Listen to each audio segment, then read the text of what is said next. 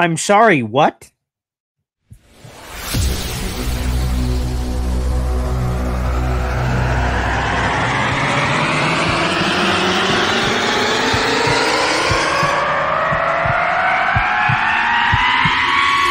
Zoinks? It is unequivocally the Super Bowl for New York Jet fans. Field Yates, baby. Field gosh darn Yates. Let's bring him on the show. Come on, people. Aaron Rodgers is joining the show. What's up, Connor? But Trevor gosh darn Sycamore, baby, for me, personally, my favorite New York Jet of all time. Wow, it's great to be on. What an intro that was right there. Paul, nobody does an intro like you, man. Paul, you give the best intro of literally any podcast that I've ever been. I'm gonna lose my gosh darn bananas.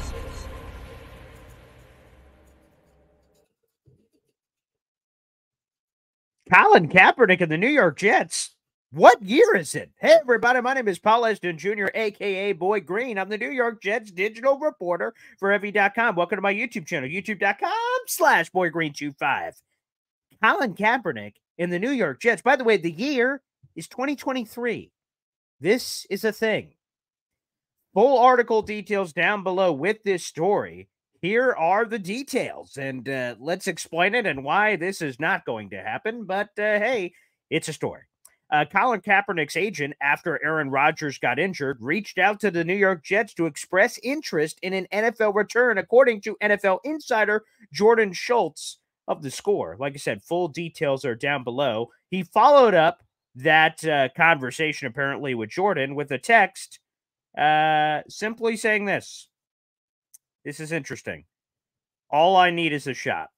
Here it is. I just need a shot. That's the text Kaepernick sent Schultz after this report, in referencing his potential opportunity with the Jets.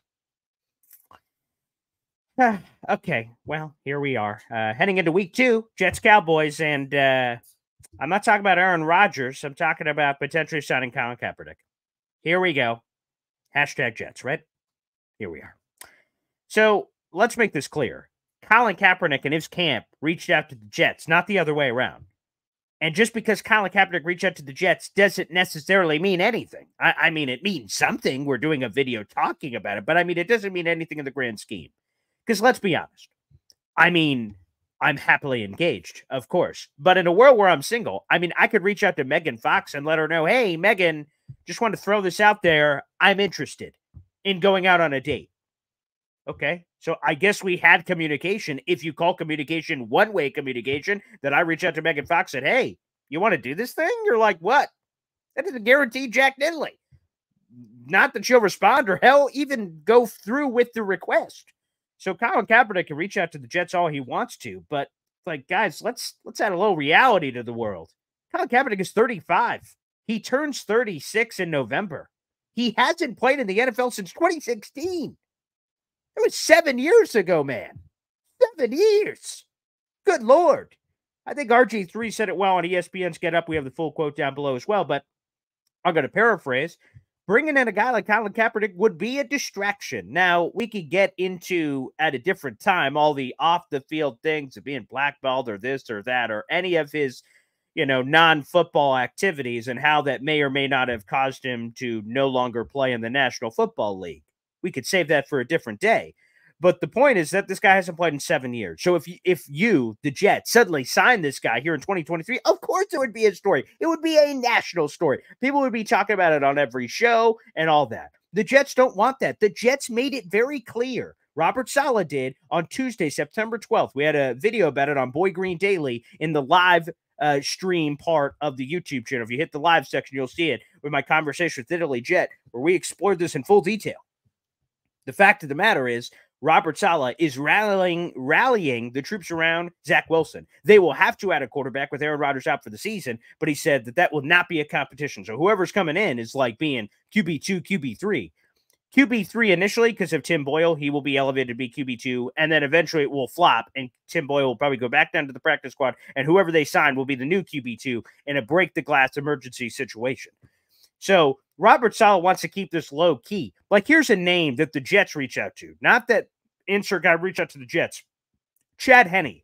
He is retired. He was most recently with the Kansas City Chiefs, won a Super Bowl as a backup.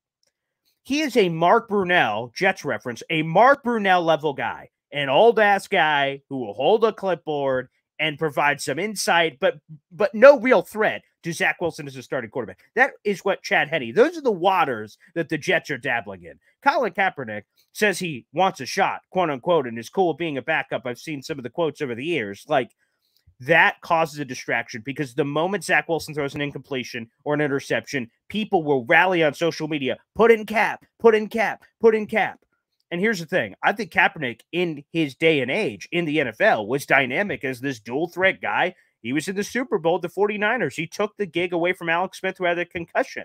Like, I remember the story. Kaepernick is talented. He very much is.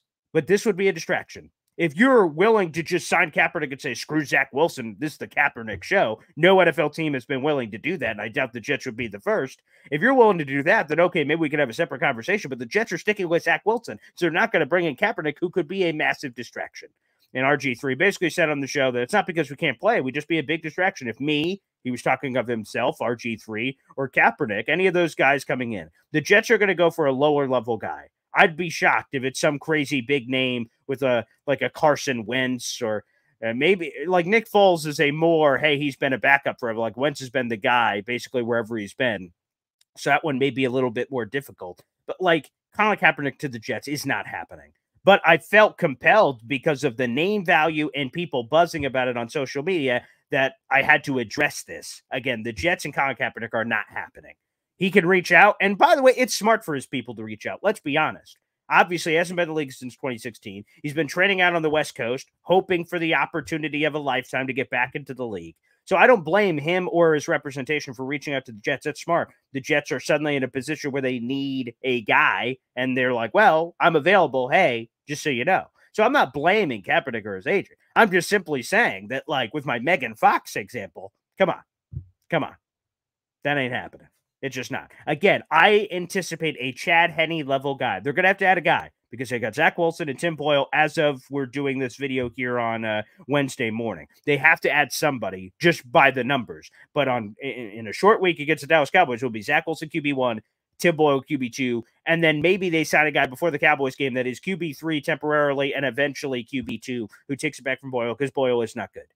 But that's the plan by the New York Jets. You can hate that plan if you want to, but that's what the Jets are doing. For better, for worse, they're writing out Zach Wilson. And if you're surprised by this, then you haven't been paying attention. Because in the offseason, the Jets made it very clear that Zach Wilson is QB2, which means if Aaron Rodgers were to ever get hurt, Zach Wilson would be QB1. They made that clear during the offseason. They didn't talk a lot about the potential of Aaron Rodgers getting hurt because, if we're being honest, according to the statistics, okay, Aaron Rodgers has appeared in 81 out of 82 possible games since 2018.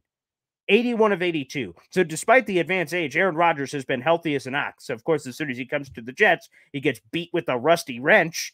And unfortunately, the football gods say, F you, Jets, and they do that.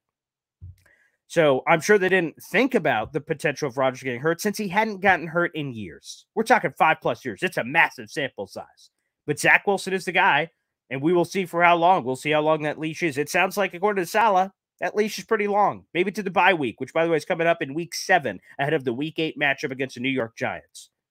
Kaepernick, Chad Henne. Another name that expressed interest is Joe Flacco. No, thank you, by the way. Absolutely not. I've seen enough Joe Flacco. I've probably seen more Joe Flacco than I want to see for the rest of my life.